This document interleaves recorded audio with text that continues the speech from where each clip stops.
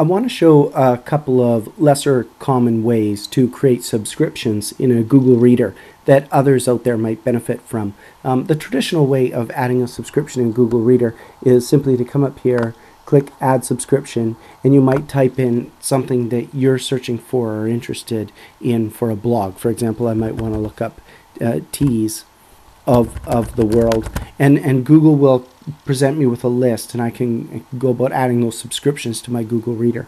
Well, instead of doing that in the traditional method, or even clicking an RSS subscription on a blog out there that you find, another couple of methods that people could really benefit from, the first is actually using Google Alerts.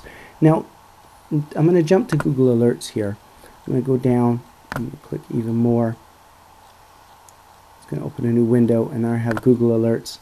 Now, traditionally when people create a Google Alert, what they do is they might search on something, and one of the things everybody talks about doing is create a Google Alert for yourself, so you can see anytime somebody is talking about you on the web. And then the standard delivery method is to deliver it to an email box, and in that email box you can receive it, daily, monthly, weekly.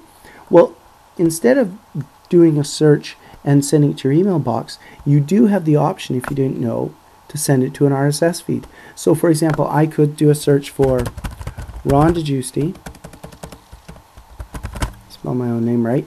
You know what, in fact, let's do this, Ron DeGiusti, or, and I know a lot of people will spell it wrong, U-I-S-T-I, and instead of sending it there, I'm going to send it to a feed. I'm going to go create alert.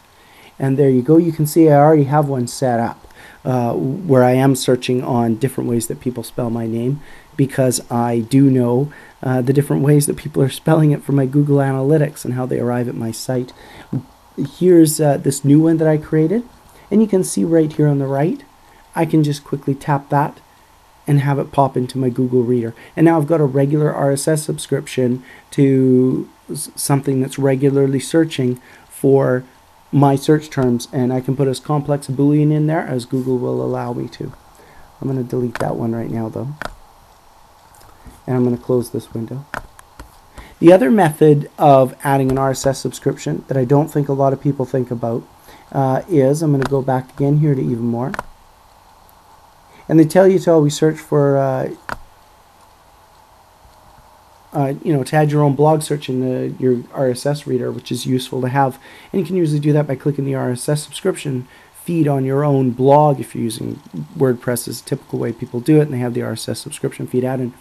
However, if I jump to Google Blog Search and do a search, not only am I searching for search results that are going to return my own blog results, but I'm also going to find things where anybody mentions me on their blog.